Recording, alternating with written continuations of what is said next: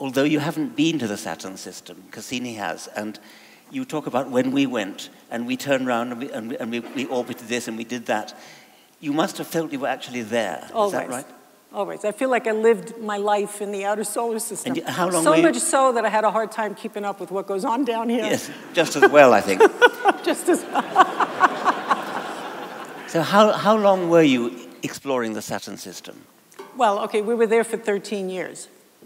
But frankly, the mission got started in November of 1990. So basically 3 decades of like being committed to this. And how long did it take to get there?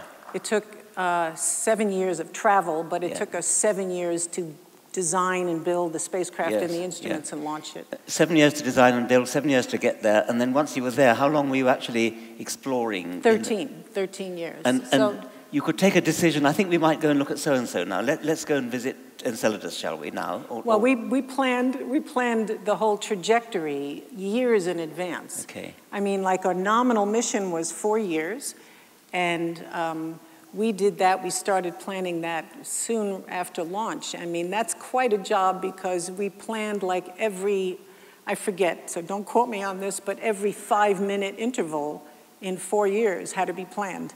What are we going to be doing? Which instrument's going to be prime? What data are we going to collect? How are we going to turn the spacecraft? But could you decide at some point, let's go back and have a look at so-and-so? Okay, so the reason why we could do that, I mean, to a singular degree with Cassini was because we were in orbit. It wasn't like the Voyager mission, which I was also on in the 1980s, where we flew through the giant planet systems of Jupiter, Saturn, Uranus, and Neptune. We spent about a week in close proximity, gathering as much information as we could in a hurry, and then that was it. It was off to the next one. You know, years, it took us years in between. With Cassini, we were in orbit around Saturn, so we had the leisure of finding something like the plume on Enceladus and deciding, okay, this is so exciting, we gotta really come back and take another look.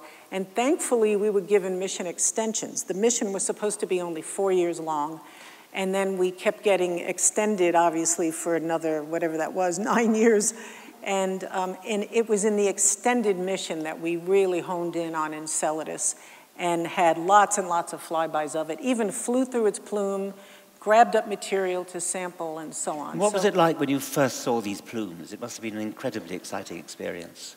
It was at first puzzling. We had to be absolutely sure were we seeing it or not because our first pictures weren't like the best. But when we finally got up close, we knew we need to get closer and take a closer look. We took a picture where you see just dozens of these narrow, discrete jets erupting from the surface. How high do they go? Oh, well, as discrete jets, they probably go about, I don't know, 50, 100 to 200 kilometers, but they feed a plume.